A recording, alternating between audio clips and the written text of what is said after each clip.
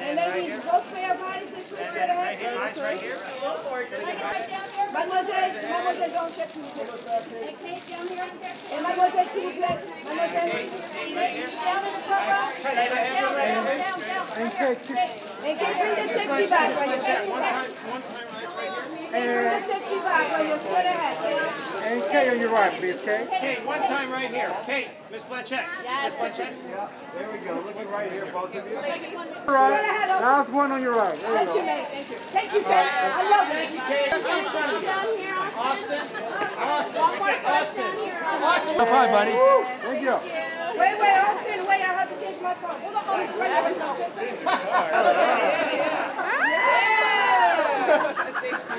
And Angela, back to Angela B. Angela B. All at the same time. Really good, Angela. Yeah? Angela. Right here, my queen, right here. I'm holding up, girl. I'm holding on. I'm holding on. I'm standing strong. I'm not hanging on. I'm holding on. Oh, no. No, I'm not losing. I got a nice little sound machine that just lulls me off to peaceful dreams.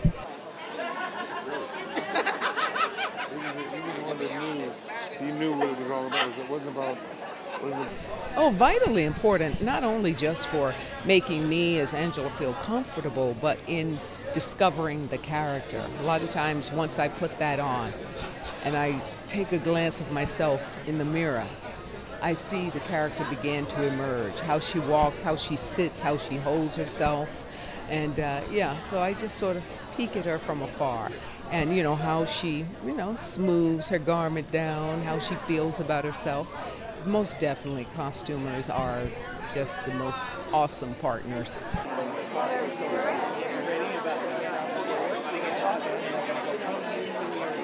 Oh, okay. Midler. One time right here. And Bette, can you look right here for social media for the costume designers? One shot over here. I'm sorry, I tried. No, I'm not. I lost her now. One more smile this way, please.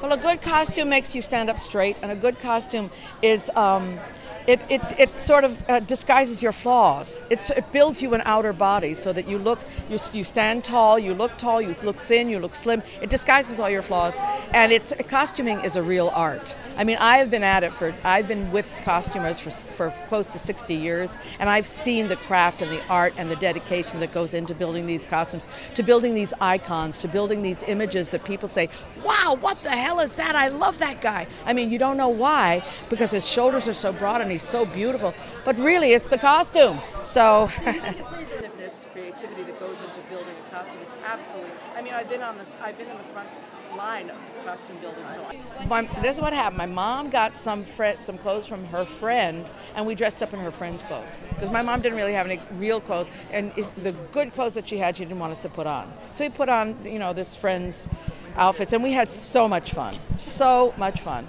Hey, right here. Thank you for all the amazing work. May I have you in the front, please? May I have you right here in the front? Straight ahead for me, please. Straight ahead, beautiful. And back to me, straight ahead. Bette, up high. And right here in the center. In the center, right here. All right. And right here. And Austin, give me that love, Austin. There you go. Thank you, sir. Left, boss, left.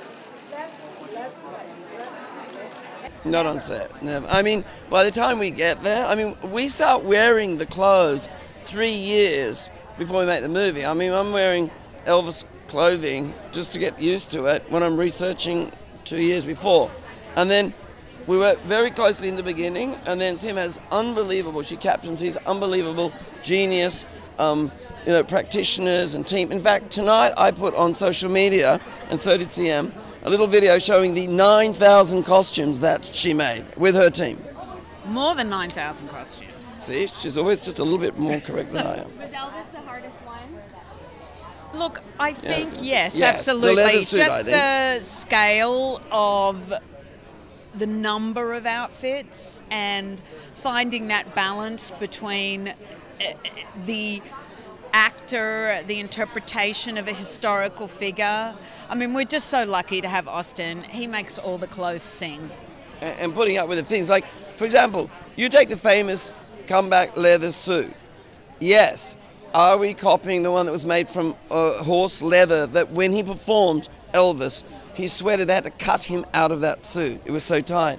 But it's not the same in a movie because Austin, who's exactly the same height as Elvis, I mean, how many versions of it did we do, Sam? How many versions did you make of that suit? We made about 6 to find, and then we had about 4 different versions because he needed them, you know, different standing, sitting, butt shots, you know. People think it's just all Sam does is go copy the Elvis thing. That's not true at all. There's an enormous creative process in getting the feel and the interpretation so that it looks like the same thing, but it actually works Austin Elvis, not Elvis Elvis. Yeah. Straight ahead. On your right here, guys. Austin right here. And straight out. And right here, guys, on your right together. Straight ahead.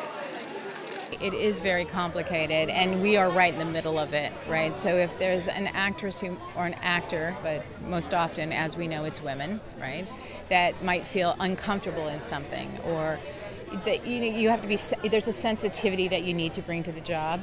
And also, on the other end, you have your producers and your directors, often mostly male, with different expectations of what they want physically from an actress.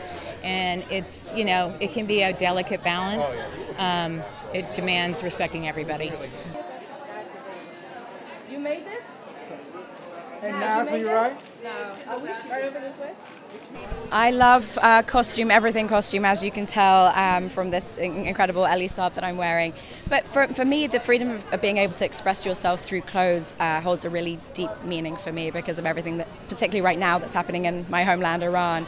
So I wanted to be here not only to celebrate Kate Hawley, our incredible costume designer from Lord of the Rings of Power, who's nominated tonight, very deservedly nominated. She's incredible. But also just to remember the women of Iran who are risking everything for the freedom that we are enjoying tonight. Thank you so much. Got it. Thank you. What's your name? Krista. I'm Mary. Nice to meet you. I work with NVE, so anytime you guys need somebody.